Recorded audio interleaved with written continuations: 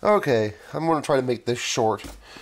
This is the Alfaobd software that you can download. You can get a demo version for free, or you can buy the full version for $49.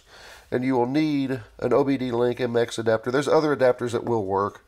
You just need to go on the Alfaobd website. The nice thing about this one is you don't need any extra cables for the primary modules on a Jeep. And we're going to do the Renegade because that's what we have. But you can get all these modules. I will say the ABS and the airbag require an extra adapter cable that plugs between this and the car. But most of these other ones, if it references the gray cable, you'd need that. But the blue cable, this is able to do on its own. See, it says blue. You don't need that with this. But you've got all these different modules. You can reset the service interval, and you can reprogram different things on your car, like go into body computer, then you go down here, and this is where you got to really be kind of careful. If you go into configuration change,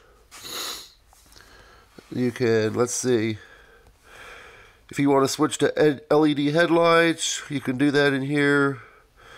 You want to switch to like xenon headlights, it's all in there.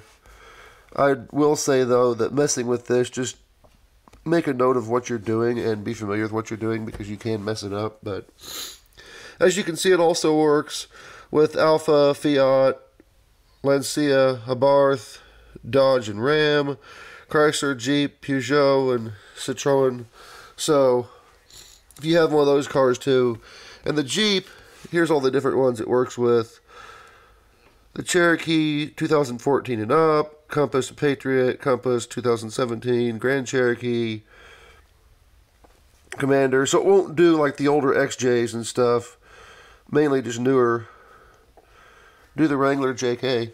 But if you have a 2018 or newer, you will need to look into bypassing the security gateway on your car, because this won't work without reconfiguring that security gateway or removing it. But there's plenty of videos on how to do that.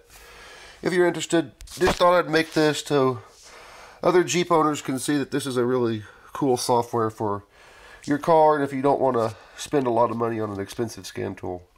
Thanks for watching.